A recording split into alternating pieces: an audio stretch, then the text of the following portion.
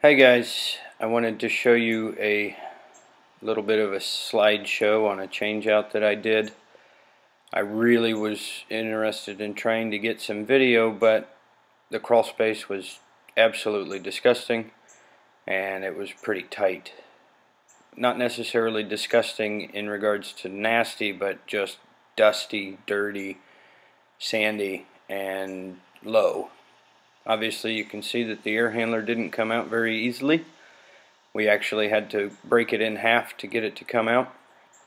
But once we got everything put back in, we got the micron gauge down to under 250.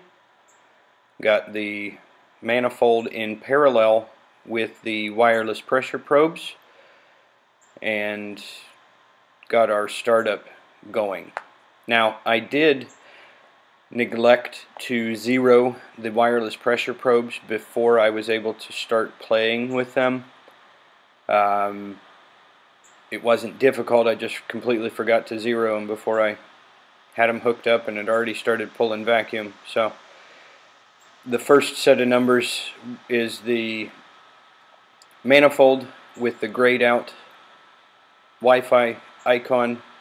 The blue Wi-Fi icon shows the pressures and temperatures coming off of the wireless probes.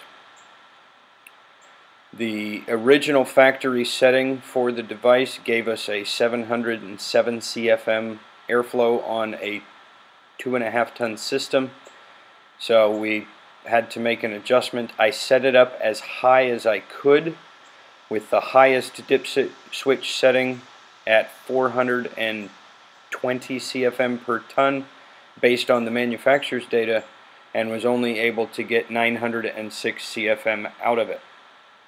And then once we got the charge set at the target subcool of 10, we were able to compare the two, manifold versus wireless pressure probes, and even without zeroing out the probes, we came pretty close to the same information.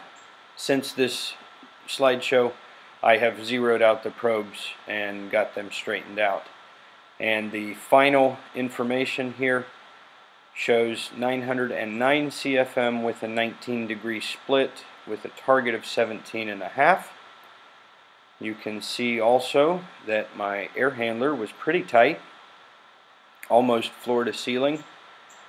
We've got a condensate pump buried to the hilt.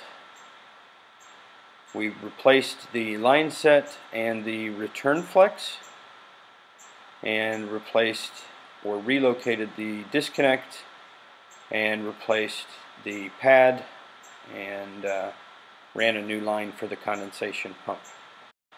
As you will see here, I got a little bit dirty. It was sandy, and I got sand in places I didn't know it would go. Thanks for watching. Like, subscribe, comment, and share, and we will see you on the next video. See ya.